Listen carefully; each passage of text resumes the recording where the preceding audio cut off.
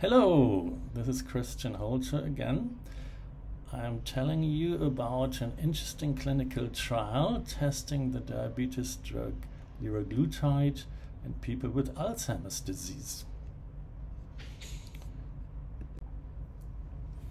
So Liraglutide is one of these drugs that are on the market for treating diabetes or weight loss, also known as Victoza or Saxenda on the market. It's part of the GLP-1 class of diabetes drugs, similar to Ozempic. And in my previous studies, I could show that liraglutide is actually protective in animal models of Alzheimer's disease. And on the basis of that, we were able to get funding to test liraglutide in a phase 2 trial in people with Alzheimer's disease.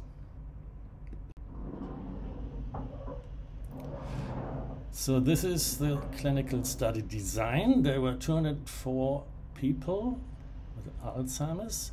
It was a double-blind, placebo-controlled study. So double-blind means nobody knew who was getting what. The patients didn't know it, the nurses didn't know it, the doctors didn't know it. Then half of the patients received liraglutide, the other a placebo, just to see what happens if the people do not get the drug. The study took a year. The primary outcomes were memory and cognition. So there are standard test batteries that people use for clinical trials. Then we measured the uptake of glucose into the brain for the brain scans and MRI brain scans to measure the volume of the brain and the shrinkage. So in the memory tests, you can see that at the beginning, both groups did not score in the same way, unfortunately. And the patients are allocated to the groups in a random way, as you have to. But unfortunately, sometimes that means that the groups are not really identical.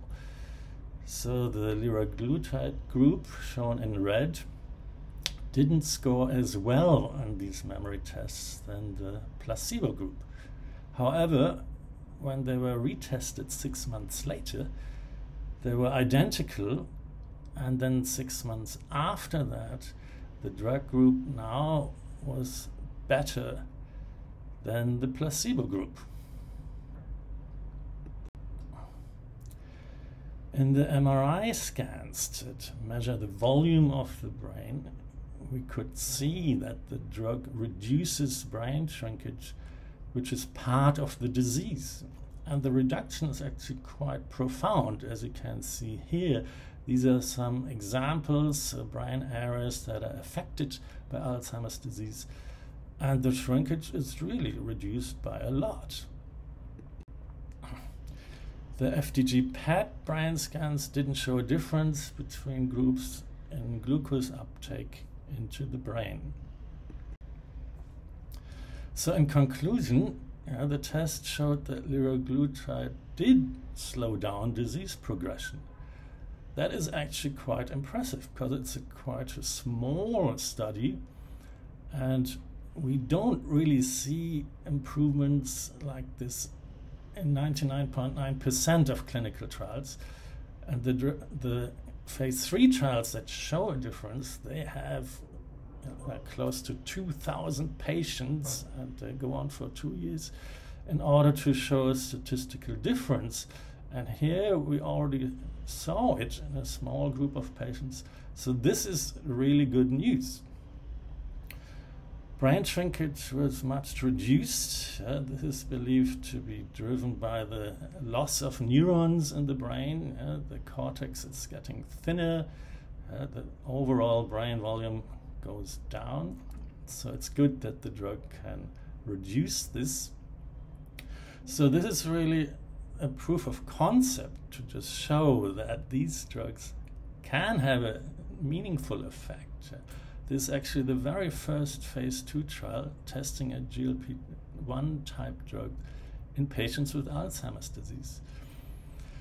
And liraglutide is an old drug now. The industry is not interested in this anymore. Patent life is over. And we know it's not an ideal drug. It doesn't enter the brain very well. So we really need to develop better drugs that can cross the blood-brain barrier and see if they are doing a better job. So yes, this was actually funded by charities, not by drug companies. And I just want to thank the charities for funding this.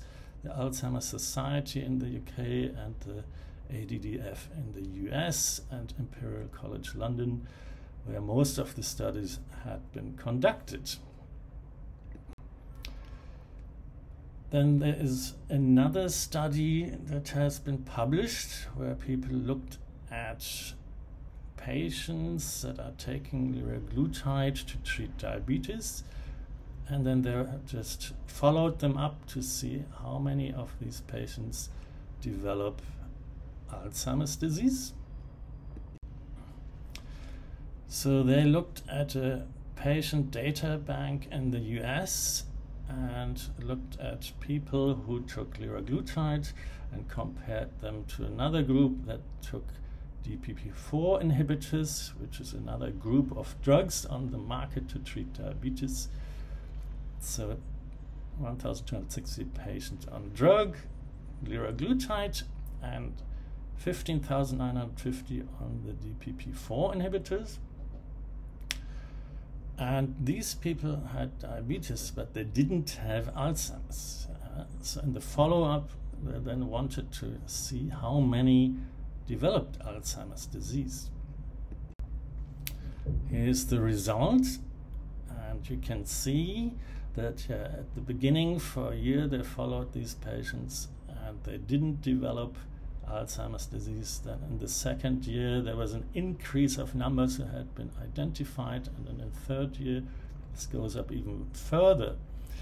So you can see that the numbers of patients that developed Alzheimer's disease is lower in the liraglutide group and higher in the DPP-4 group. So there is a clear protective effect.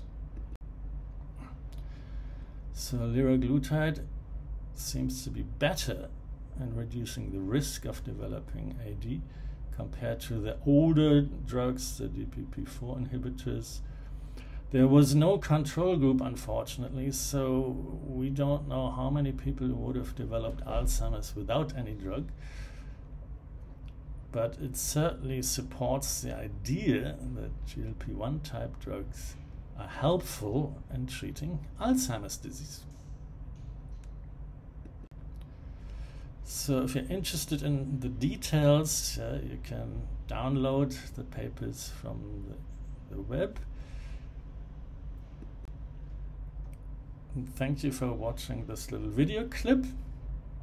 You can have a look at my personal website for some updates and news.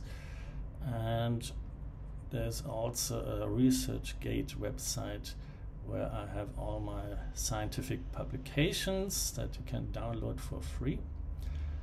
And I hope to talk to you soon.